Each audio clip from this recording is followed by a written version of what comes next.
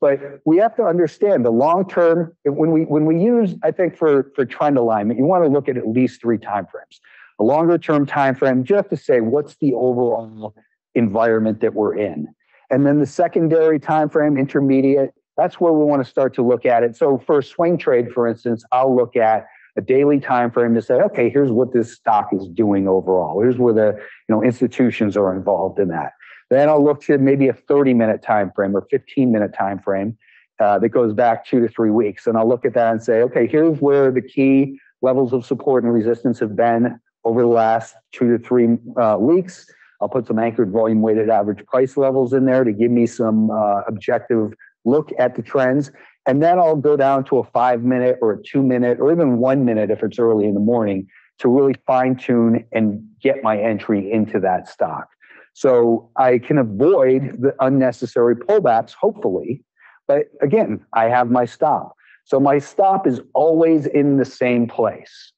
It's never at a different place. My initial protective stop is never at a place that's different. And it's not 2%, 5%, 7%, 8%, or any other random percentage number. So I'm making a point there is that percentage stops really mean nothing. They're only significant to you. The market doesn't care about your 2%, your 5%, your 8%, or whatever you were told. It's good that you have a stop, and it's better than no stop at all.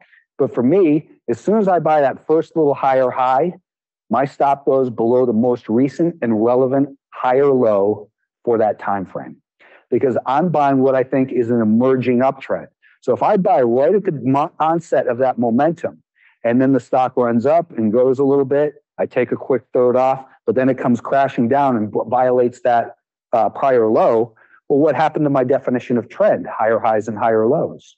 So if it breaks that higher low, I am out. I'll take my loss and move on, not really think about it. I might look at it and say, what did I miss here or something like that? But I won't obsess over it and say, wow, how could I have been so stupid? Because if you have the right process, taking stops and taking losses, it's just part of the program, and get used to it. If you don't, otherwise you're going to find yourself stubbornly adding to them and thinking, how can the market be so wrong? You start pulling up the news and saying, hey, what's the news on this company? If you're looking at an analyst report, you're dead. So what we want to do is say, instead, look at it. Did I click ahead by accident? So the short-term time frame is for fine-tuning our entry. And on the short side, it's the opposite.